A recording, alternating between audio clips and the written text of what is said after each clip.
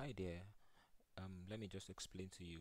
Royal Battle with Events is trying to help you put together the pieces you've learned and be able to create something. So the goal of this lesson is to get you creative, tell a story, create something out of your imagination, and to help you do that, we want to be sure that you know how to use the different blocks. So look at this, for example. Have Daisy the dragon say something when you click run.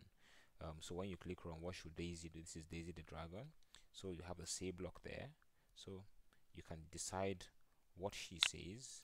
There are different options here. So okay, say hello, or after saying hi everyone, you can say something else. So it says something. What's new? So let's look at it.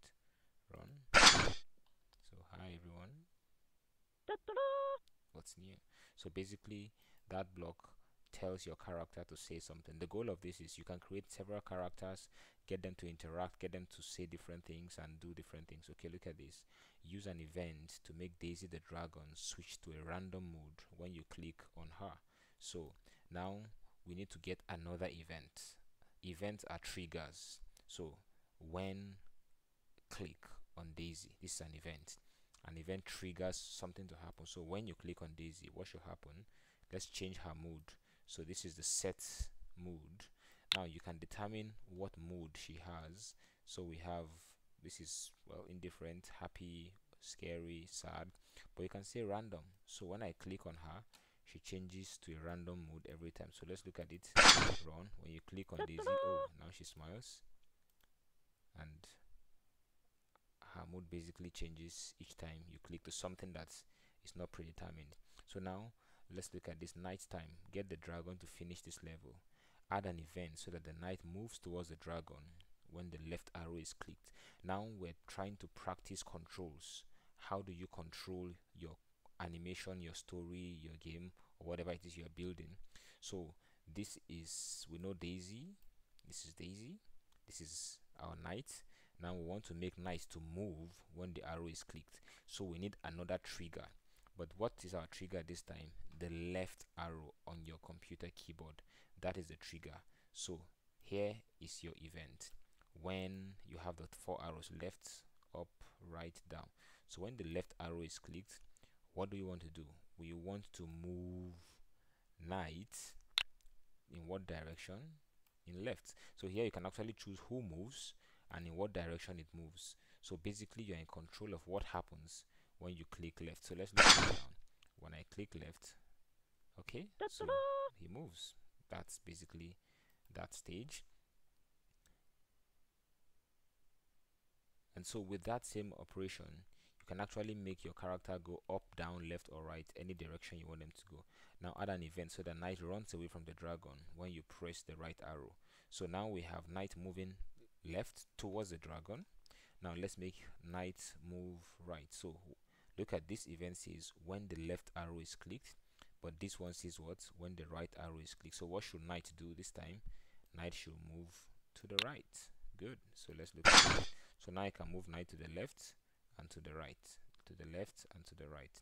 That's basically it. So you can go touch the dragon, or you can run away from the dragon. Good.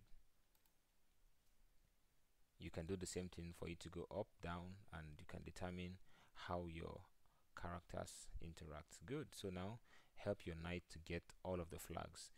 To do this, you need to add events to help the knight move up, down, left, and right, just like we did. Already knight can move left and right. We still need two directions.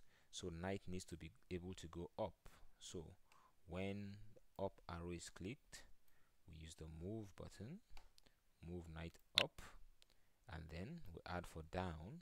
Whatever you don't program does not happen. So if we don't tell it what to do to the down arrow, nothing is going to happen when you click on the down arrow on your keyboard. So now down.